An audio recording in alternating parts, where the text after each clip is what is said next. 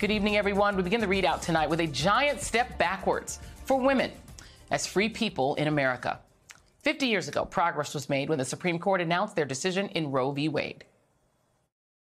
Major story today, aside from the death of Lyndon Johnson, the tragic death, and the hopes for peace in Vietnam, is the decision of the United States Supreme Court. It handed down a historic decision about abortion. The court said in a 7-2 decision that in the first 3 months of pregnancy, only the woman and her physician may decide whether she may have an abortion. In the second 3 months, all the state may do is regulate abortion procedures. And only in the final 3 months of pregnancy can the state forbid abortion. That was an historic moment for women. Only the third official affirmation of women's rights after the right to vote in 1920 and the legalization of birth control by the Supreme Court in 1965. The 1973 ruling on abortion told women that we, not the government, control our bodies, that women get to make their own decisions about their own lives. And now that era of basic human rights and dignity for women has been ripped to shreds with the leak of a draft opinion from the Supreme Court overturning Roe v. Wade, as well as the associated ruling Casey versus Planned Parenthood. The Supreme Court has confirmed that the document obtained by Politico is, in fact, the authentic first draft. In the opinion, Justice Samuel Alito doesn't mince words. It is a blatant, almost gleeful rejection of the past 50 years.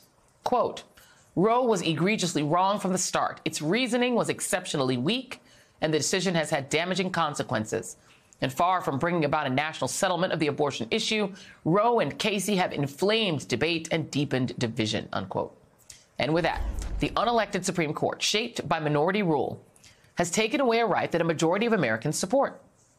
It's not the final draft, but it's very likely that the actual decision won't be any different. Alito's ruling rests on the argument that, quote, the Constitution makes no reference to abortion, and no such right is implicitly protected, taking us back to the time of the Founding Fathers when women were considered barely more than the property of their fathers and husbands.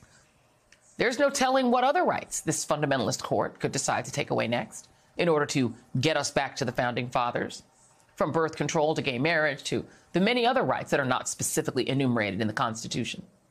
Here's how President Biden reacted to the draft decision today.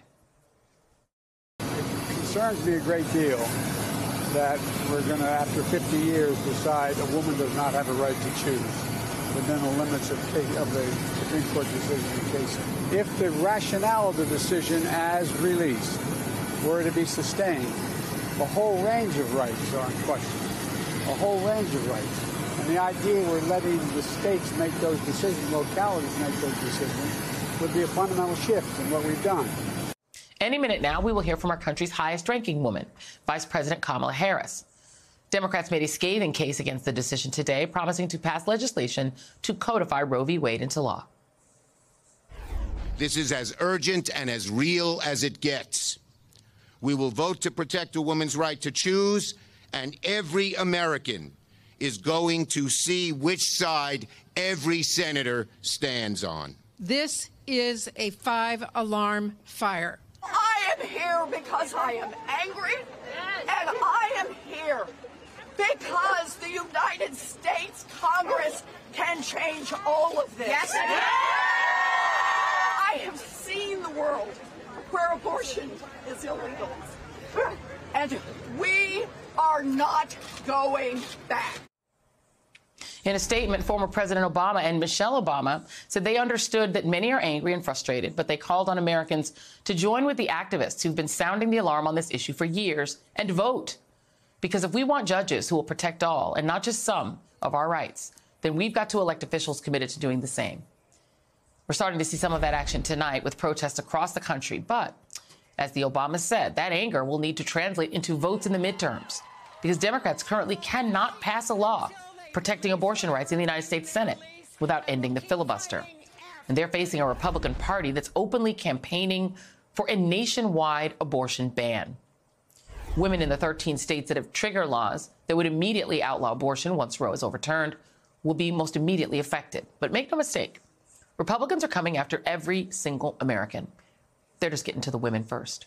Joining me now, Congresswoman Barbara Lee of California and Alexis McGill Johnson, President and CEO of Planned Parenthood Federation of America and the Planned Parenthood Action Fund.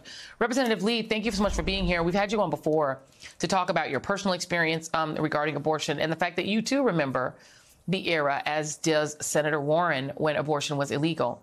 What was your reaction to the leak of this draft and to Samuel Alito's reasoning that Roe had to go because it doesn't fit within the original framing of the country and the Constitution? Well, Joy, first of all, I'm really angry. And I'm trying to contain myself, quite frankly. I'm angry and I'm heartbroken.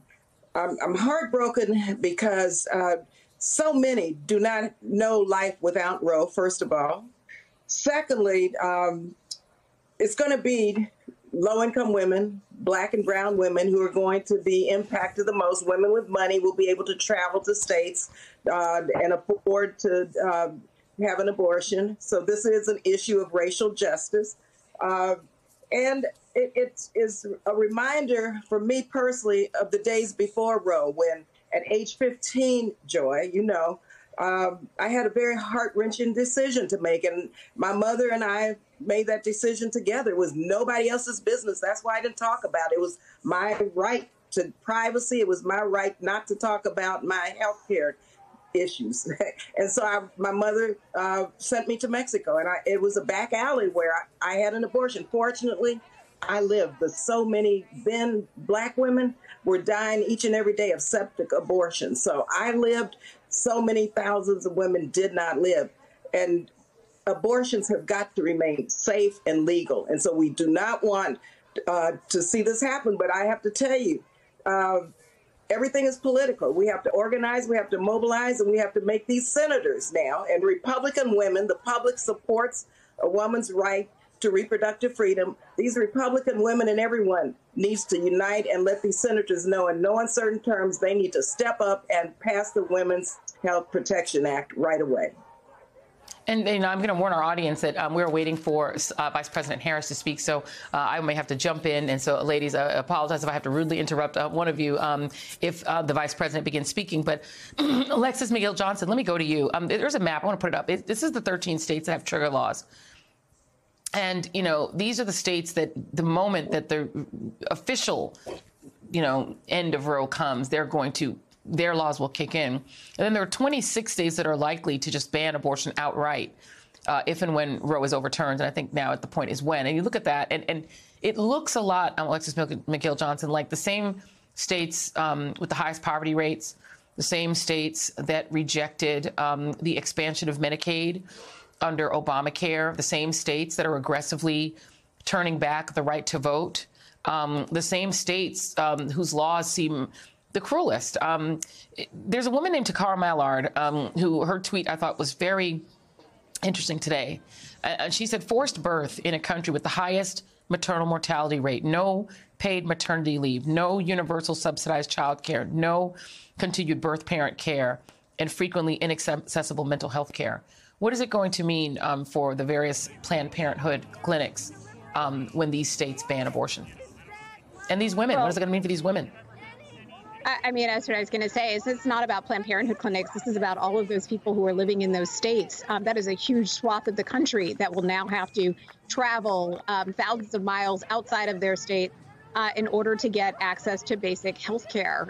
It is unconscionable what this draft opinion suggests, that overturning Roe in a way, we know the same states that have the most restrictive access to abortion are also the states with the worst maternal health outcomes and increasingly more voting restrictions. So even the idea that these are the states that should come, that Alito would say should come back and actually enact federal legislation or state legislation, we're also restricting our ability to express our opinion in a democracy. This is the reality that we are facing, and like everyone has said, we will not go back, but it's going to take a lot of time for us to build back this constitutional right. I want to note just for our audience, this statistic, it's pretty jarring. 60% of women who have had an abortion are already mothers. They already have children. In many cases, these are low-income women who cannot afford more children. Majority of abortions actually occur in the first trimester. Women seeking later abortions are more likely to be poor or young or have serious health complications. Congresswoman, you know, let me actually skip to this, because one of the things that the pro-forced birth side says is this is not about punishing women. This is about saving children, even though they tend to not be in favor of things like maternal health care, universal preschool, or anything that helps children. But okay, they say that's their argument. Midas Touch, which has put out a lot of really, stark videos to try to get people to focus on these issues in a very specific way. They put out one that essentially describes a handmaid's tale in real life that could happen once enforcement begins, because it's hard to imagine enforcement won't include women. Let's take a look at that video. Listen, everything's going to be okay, right? Just let me do the talking, okay? Just Evening, ladies. License, please. Where are you headed? We were just out for a drive. Headed to the border? Oh, no. We were just going up to the... Hey there. What's your name? Grace? Are you pregnant, Grace? Step out of the vehicle. She does not have to. Yes, she does. No. Show me your hands on the wheels, please. Grace, step out of the vehicle on the wheel. It's okay.